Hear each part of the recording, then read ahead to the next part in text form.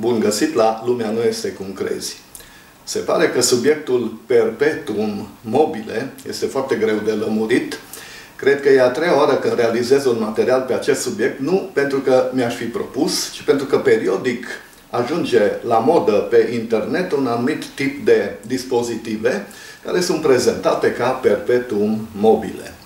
Mai nou, vedem tot felul de așa numite motoare magnetice, adică motoare care nu folosesc nicio sursă de energie și funcționează, ci că pe baza energiei magneților pe care îi au în interiorul lor. Dar sunt oare magneții o sursă de energie? Unul dintre comentatorii materialelor mele mi-a scris că i-ar plăcea un material pe această temă și m-am gândit că, având în vedere numărul tot mai mare de așa zise motoare magnetice pe care le putem vedea pe internet, n-ar strica, așa că azi voi vorbi despre asta. Toată lumea știe ce este un magnet, nu trebuie să vă explic acest lucru, iar seria din care face parte acest material nu este dedicată fizicii, așa că nu voi intra în amănunte teoretice despre magnetism. Important este să aveți în minte faptul că magneții interacționează între ei, atrăgându-se sau respingându-se, așa cum veți și vedea imediat, și că ei pot să interacționeze și cu alte corpuri care nu sunt magneți, dar în acest caz interacțiunea este cea mai puternică dacă corpurile respective sunt confecționate din materiale așa numite feromagnetice, adică materiale care interacționează foarte puternic cu un câmp magnetic. Există doar 3 elemente chimice feromagnetice la temperaturi obișnuite: fierul, de unde vine și numele de feromagnetism, cobaltul și nichelul.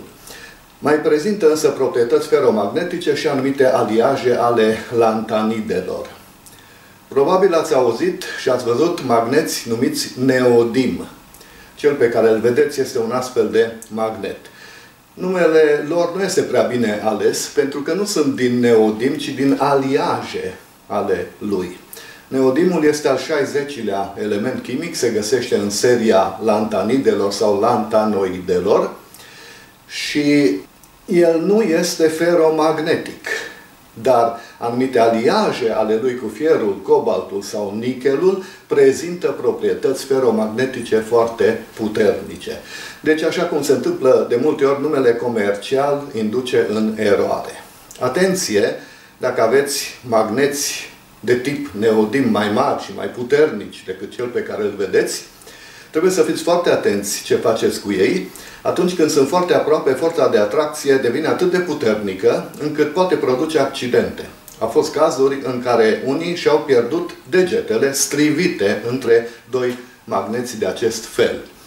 Sper că n-ați fost afectați emoțional. Acum putem trece la subiectul nostru. De ce cred unii că magneții sunt o sursă de energie? Cred că din cauza a ceea ce vedeți acum și ceea ce poate vedea oricine dacă folosește magneți. Am 2 magneți de tip neodim. Unul este blocat de o carte, nu se poate mișca, dar celălalt da. Și dacă îi apropiu, atunci magnetul care se poate mișca, se mișcă. Și atunci oamenii ajung la concluzia că magnetul a efectuat lucru mecanic, sau magneții au efectuat lucru mecanic. Din moment ce au pus în mișcare un magnet sau un corp feromagnetic, n-are importanță ce. Și mai mult decât atât, ei pot să facă acest lucru de oricâte ori. Pot să repet experimentul încă o dată și încă o dată și încă o dată, de oricâte ori. Și asta înseamnă, după unii, că magnetul are o sursă, este o sursă inepuizabilă de energie. El poate să efectueze lucru mecanic încă o dată și încă o dată și încă o dată și așa mai departe la nesfârșit. Și atunci de ce n-am putea construi motoare care pot lucra fără să folosească combustibil sau vreo sursă de energie, folosindu-se de această energie a magneților? Ei bine, acest raționament este greșit și scopul acestui material este să vă convingă de acest lucru. Am aici un elastic legat de un corp. Și pot să fac cu elasticul exact același lucru pe care l-am făcut cu magneții. Adică dacă întind elasticul și pe urmă las corpul să se miște, el se pune în mișcare. Deci elasticul efectuează lucru mecanic din moment ce pune corpul în mișcare, exact așa cum magnetul care era în repaus îl punea în mișcare pe magnetul care se poate mișca. Și atunci cum de nu se gândește nimeni că elasticul este o sursă inepuizabilă de energie? Cum de nu se gândește nimeni să realizeze un motor care să funcționeze pe bază de arcuri, resorturi și tot felul de fire elastice, de diferite dimensiuni, culori, gusturi, mirosuri și forme, care să fie cumva combinate toate în așa fel încât să pună în mișcare un motor pe baza energiei elastice. Ei bine, cred că oamenii nu încearcă să realizeze așa ceva, pentru că în cazul corpurilor elastice, oamenii înțeleg că întâi trebuie să dăm energie elasticului, trebuie să-l întindem pentru ca el să poată efectua lucru mecanic. Sau dacă vorbim mai general, întâi trebuie să deformăm corpul elastic. Adică trebuie noi să efectuăm lucru mecanic, acea energie se acumulează, se înmagazinează sub formă de energie elastică și apoi o putem primi înapoi. Ceea ce nu înțelege lumea este că în cazul magneților se întâmplă exact același lucru. Atunci când îndepărtez magneții, trebuie să efectuez lucru mecanic. Există o forță pe care trebuie să o înving. Și în felul ăsta se înmagazinează energie în sistemul celor doi magneți și de aceea sistemul poate să efectueze lucru mecanic. Pentru că i-am dat întâi eu energie. Și acum sunt sigur că unii vor spune nu, nu e adevărat, nu e așa. Pentru că atunci când îndepărtez magneții, nu întind nimic. Ba da, întind ceva și în acest caz. În jurul magneților și între magneți și corpurile feromagnetice există un câmp magnetic, așa îl numim în fizică.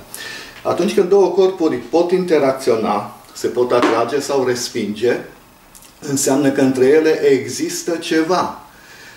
Corpurile nu se pot atrage sau respinge prin nimic.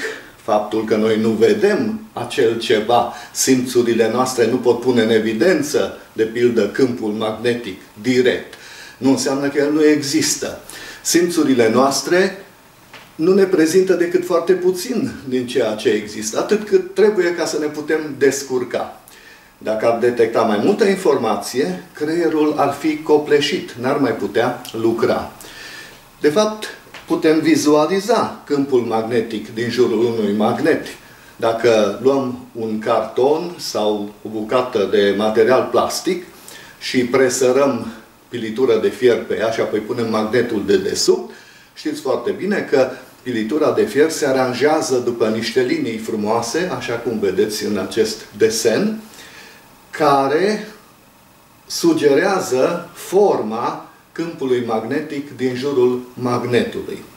Că, de fapt, câmpul magnetic nu arată așa, că ar arăta altfel dacă n-ar fi acolo pilitura de fier, asta e altă poveste. Important este că aceste linii care apar, pe care le numim în fizică, așa cum am spus, linii de câmp, sunt un ajutor pentru creierul nostru, care în acest fel poate să creeze o reprezentare, un model al câmpului magnetic, care, deci, există atât în jurul magneților, cât și între magneți și obiecte feromagnetice.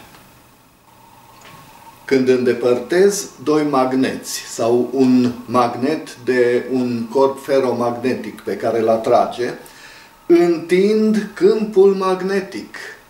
Exact așa cum întind un material elastic. Și în felul acesta dau energie câmpului magnetic, care apoi poate să efectueze lucru mecanic. Dacă tot nu credeți că un câmp magnetic se comportă ca un resort, vă arăt un alt experiment. Vă arăt niște magneți care de data asta se resping. Observați, sunt 6 magneți și dacă aș apăsa de acest magnet în formă de inel, aș avea exact senzația că ceea ce fac este comprimarea unui resort. Dacă n-aș vedea cei de desubt, aș fi convins că de fapt acum comprim un resort. Atunci când apăs magnetul, comprim un resort. Deci câmpul magnetic este elastic și el și se comportă ca un resort. Încă ceva. Știți de ce distanța dintre magneți se face tot mai mică pe măsură ce coboră? Pentru că acel câmp magnetic dintre magneții de sus trebuie să echilibreze doar greutatea unui singur magnet. Câmpul magnetic de aici trebuie să echilibreze greutatea a 2 magneți și așa mai departe. Câmpul magnetic de aici trebuie să țină, ca să zic așa, 5 magneți. Deci, din nou, exact aceeași stare pe care ar avea-o sistemul dacă în loc de câmp magnetic aș avea resorturi între magneți. În concluzie, magneții nu sunt o sursă de energie. Câmpul magnetic dintre ei poate avea energie dacă îi dăm. Exact așa cum un resort poate să aibă energie sau un corp elastic dacă îl deformăm. Același lucru se întâmplă și în cazul magneților. Când modificăm distanța dintre 2 magneți sau dintre un magnet și un corp feromagnetic, modificăm forma câmpului magnetic, modificăm forma liniilor de câmp pe care le-ați văzut în acest desen. Și această modificare este echivalentă cu deformarea unui corp elastic. În acest fel, dăm energie câmpului magnetic și apoi o putem primi înapoi, energia respectivă, sub formă de lucru mecanic. Și acum vă rog să vă gândiți în felul următor. Câtă energie pot primi de la un corp elastic deformat? Cât lucru mecanic poate efectua corpul elastic deformat? Teoretic, atâta cât am efectuat eu ca să deformez corpul elastic. Practic nici atât, pentru că întotdeauna avem frecări interne, frecări externe și o parte din energia mecanică se transformă în căldură. Dar primesc atâta lucru mecanic plus căldură, cât lucru mecanic am efectuat ca să deformez corpul elastic. În niciun caz nu pot primi mai multă energie decât am dat, pentru că ar fi încălcată legea conservării energiei. Dar acest lucru este adevărat și în cazul câmpului magnetic. Când îndepărtez magneții, dau energie câmpului magnetic și când primesc înapoi energia respectivă, nu pot primi mai multă decât am dat. Câtă energie îmi poate da câmpul magnetic? Câtă i-am dat când am mișcat magneții, când am îndepărtat magneții și am efectuat lucru mecanic ca să îi îndepărtez. Și din acest motiv nu poate exista un motor care să funcționeze doar pe bază de magneți care interacționează doar între ei. Tot atâta energie cât câștigă sistemul atunci când câmpul magnetic își modifică forma ca să aducă sistemul într-o anumită configurație, tot atâta energie e necesară pentru a aduce din nou sistemul în configurația inițială, dar de data asta energia trebuie să vină din exterior. Nu rămâne energie în plus, energie pe care așa zisul motor să o dea în exterior și nici măcar ca să-l țină în mișcare. Vreau să vă mai spun că ideea de a folosi magneți pentru a obține un perpetuum mobile nu este nouă, dimpotrivă, e foarte veche. Aici vedeți un desen cu un astfel de proiect vechi de câteva sute de ani. Ideea este că magnetul mare și puternic de sus atrage o bilă mică de fier care se poate rostogoli pe un șgheab înclinat, dar undeva pe drum bila de fier întâlnește o gaură în șgheab, cade prin gaura respectivă, se rostogolește pe șgheabul curbat de desubt și ajunge iar deasupra șgheabului înclinat, este iar atrasă de magnet și așa mai departe.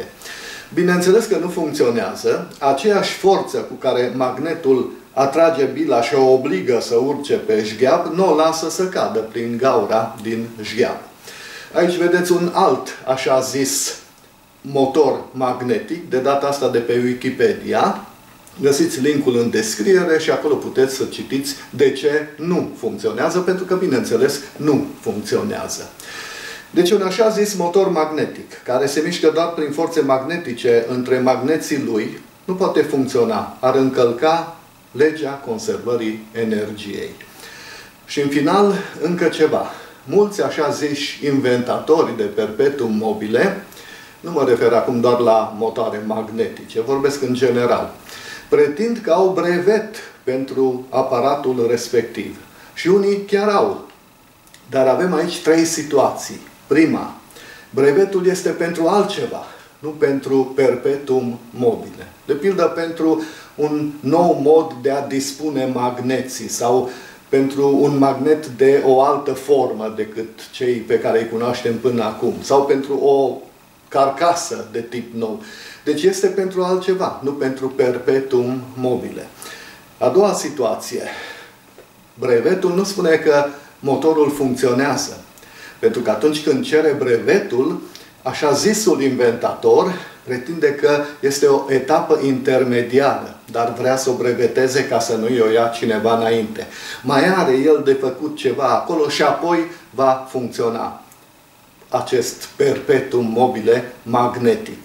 Deci este un brevet care nu spune că funcționează aparatul respectiv. Dar în ambele situații de până acum, pe care vi le-am spus, inventatorul uită să ne spună acest lucru, uită să ne spună pentru ce este brevetul, lăsându-ne să credem că este pentru un motor magnetic perpetuum mobile. Și în fine există și a treia situație, din păcate, uneori cel care dă brevetul este incompetent sau corupt. Asta în cazul în care pe brevet scrie că este un perpetuum mobile care funcționează. Nu știu dacă există așa ceva, sper că nu.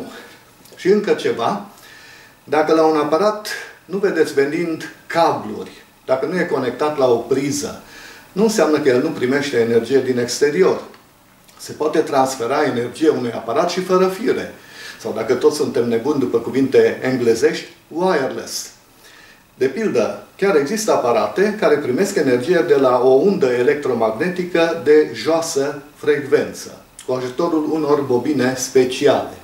Așa că dacă vedeți un motor la care nu vin cabluri și care funcționează cu săptămânile și cu lunile, atunci asta înseamnă că există undeva, bine ascuns, în tavan, în dușumea, în pivniță, într-o cameră alăturată, un generator de unde electromagnetice de joasă frecvență, care transferă prin aceste unde electromagnetice energie așa zisului perpetuum mobile. Sau se folosesc alte metode, sunt și alte metode de transfer de energie. Dacă ați crezut că se pot realiza motoare care funcționează pe baza așa zisei energii a magneților și atât, atunci lumea nu este cum credeți. Mulțumesc pentru atenție. La revedere!